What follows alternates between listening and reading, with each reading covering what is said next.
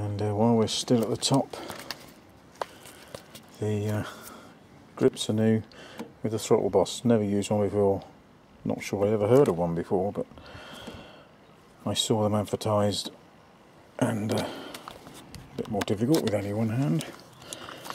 But you can get the heel of your hand on the throttle, and you wouldn't think that makes any difference, but being a man of a certain years, 54 now, 55 in a minute, I'm getting aches and pains in my hands and joints and everything, and gripping hard all the time hurts forefinger, thumb and everything, so that really does help.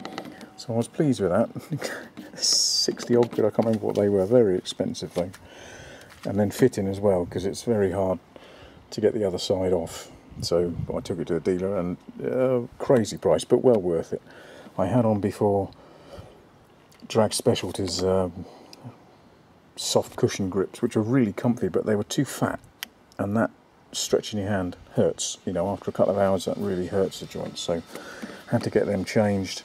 And while I was getting them done, I had the extended caps put on.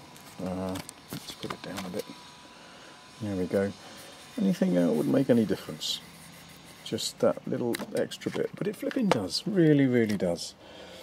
And on this side, it really helps when you're riding, because the standard ones end sort of there-ish, I suppose, about where the arrow is.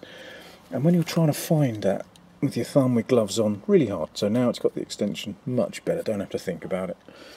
And also on a Harley, never had it before, but you have right and left each side, whereas all the bikes I've had before, it was a flick switch here. You go left or right, whichever side you wanted to indicate, but having it each side, you've got to get used to it. So having a big switch, that really helped. So that was for, what is that, 10mm of plastic each side, 27 quid.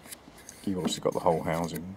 A crazy, crazy rip-off for a few pence worth of plastic, but anyway, it makes the riding better, so had to be done. I'm actually very, very pleased with it. The price was a killer, but worth it.